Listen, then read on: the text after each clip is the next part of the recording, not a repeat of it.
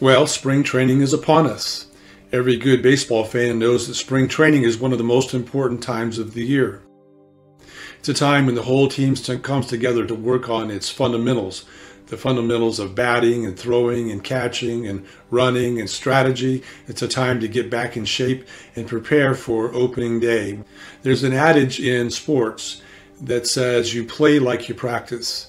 So spring training is an important time for the teams to really hone their skills. Some 1700 years ago, the church created its own spring training, and it's called Lent.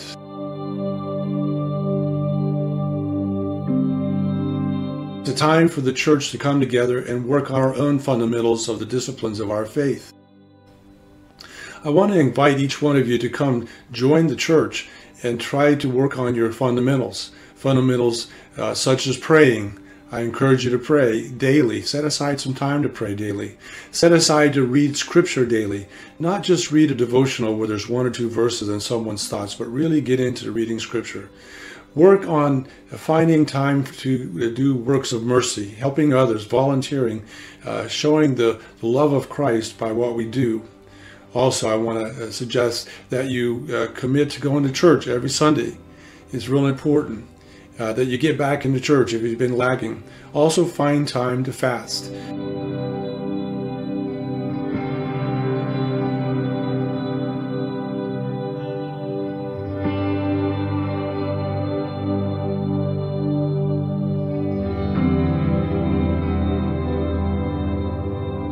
But I know that if you'll undertake Lent, you'll do like so much of the church world. You'll look forward and be ready for our own opening day, which is the opening of the tomb when Jesus was resurrected from the dead on our behalf. And Easter becomes a great celebration.